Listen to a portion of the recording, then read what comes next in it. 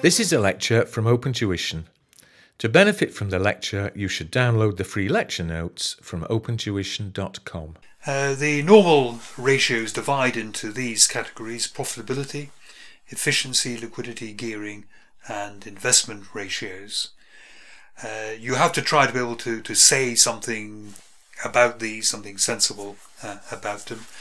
There is no point, particularly in saying that if the the receivables collection period has gone up, this is because your customers are paying more slowly. That's what it means. We should be scratching away and thinking, well, maybe why are customers paying more slowly? Is it that we have extended our markets into a foreign country and it takes longer for the goods to get there and therefore longer before people pay, and so on? So looking at profitability ratios here, very important one is the gross profit margin, or the gross margin. That's your gross profit over the revenue.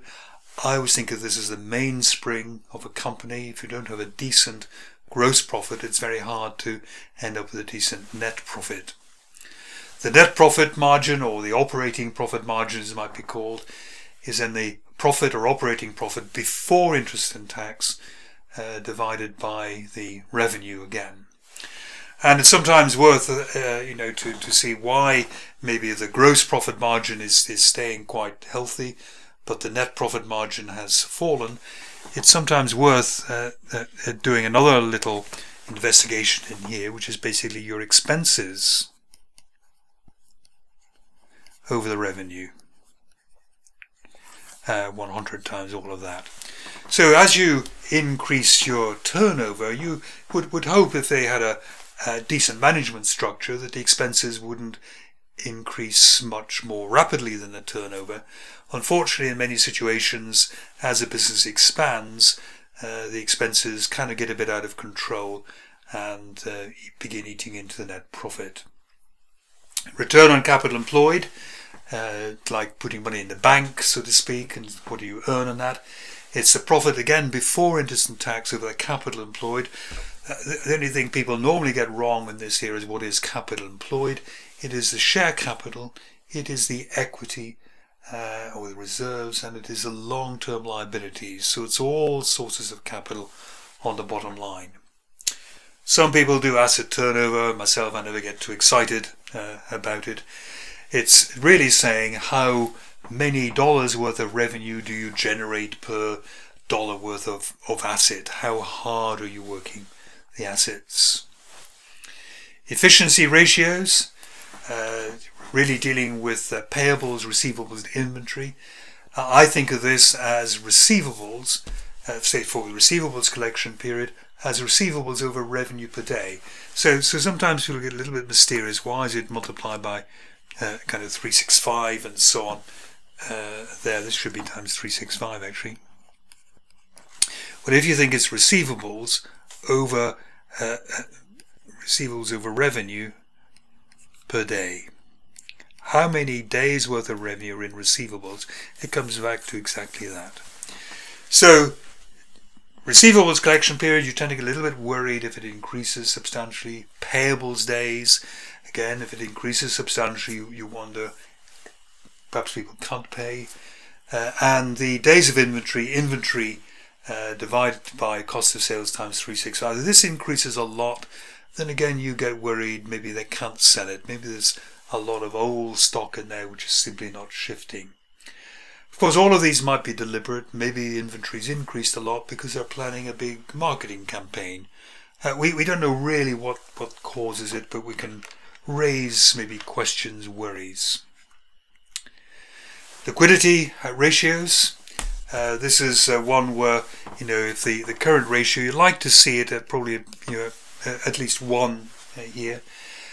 Similarly, the quick ratio, they take out of that the inventory in here.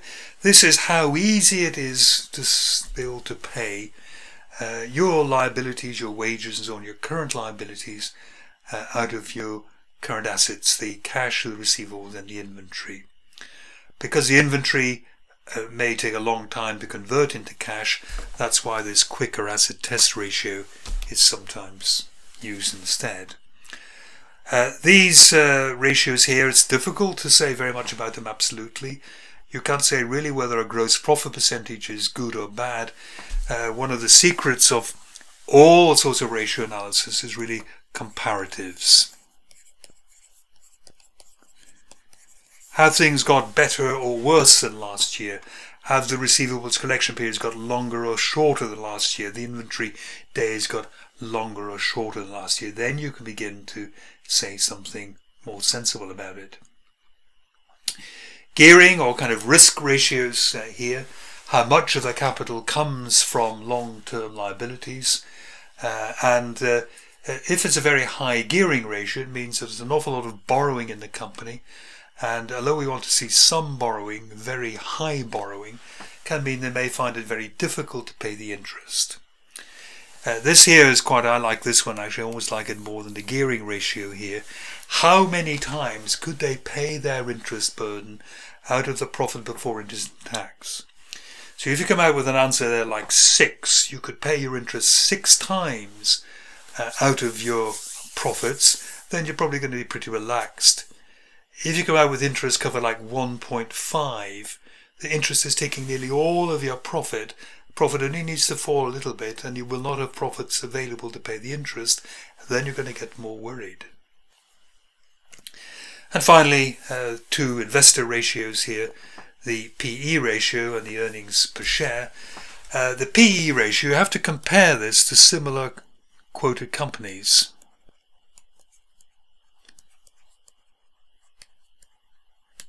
So let's say our company had a PE ratio of 12 and other quoted companies, similar companies, had a PE ratio of only 9. Okay, so an average of other companies was going to be 9. We have a PE ratio of 12. This means that for some reason people are willing to pay for 12 times our earnings in the share price, but only 9 times other people's earnings. They for some reason seem to be thinking our company is particularly attractive, but yet it's in a similar business. They're all supermarkets or they're all house builders, something of that sort. And what a high PE ratio compared to a similar company means, it must mean that they expect growth. Because the earnings per share here, these are historical. Those were last year's earnings per share, but price per share is current.